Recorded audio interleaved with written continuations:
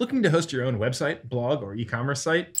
Today we'll be introducing you to the lab Running WordPress on App Engine Flexible Environment.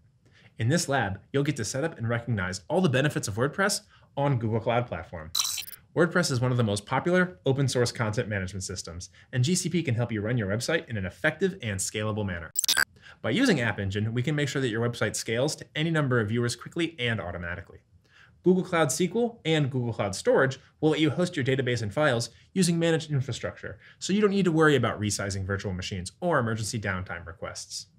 Basic knowledge of PHP and Linux text editors will be required to finish this lab on Qwiklabs. First, in this lab, you'll make sure all the appropriate services are enabled.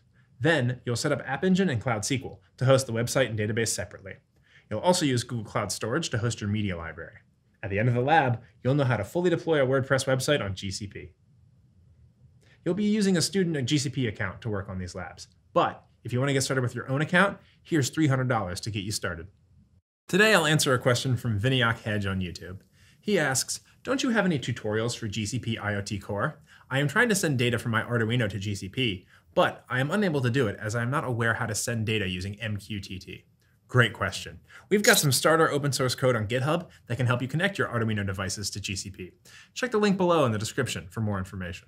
We also have tons of tutorials on Google Cloud IoT Core, including an Internet of Things Quick Start Lab. Click on the link in the description below to check them out and get started. We'll catch you next time on Google Cloud Labs.